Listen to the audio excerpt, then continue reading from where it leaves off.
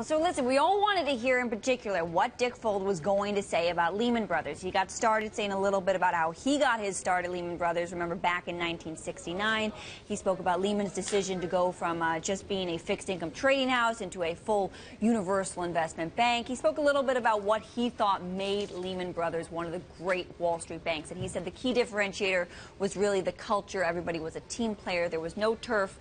He also said, this was a little bit interesting, and this got a lot of follow on Twitter. He said that people talk about Lehman Brothers didn't have adequate risk management. He said, look, I had 27,000 risk managers in the form of employees because all of my employees held stock in one way or another and essentially acted like shareholders.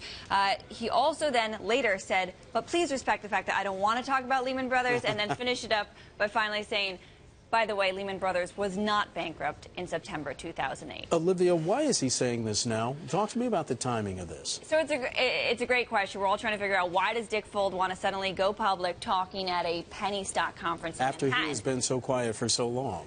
Remember, a little bit of that was for the first couple of years. There was a little bit of legal overhang over him. Sure. That's gone away.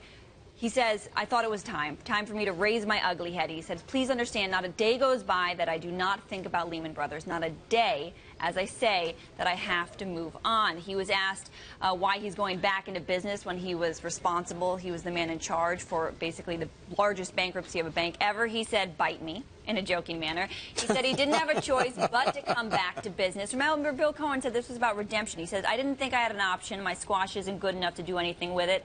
I have a team, and we love to build businesses. So he's 69 years old. He is back in the game. He made a couple jokes at the end. He quoted Rocky. He said it's very easy to look back and coulda, woulda, shoulda. He said if he could do anything differently, he would have bought himself a time machine.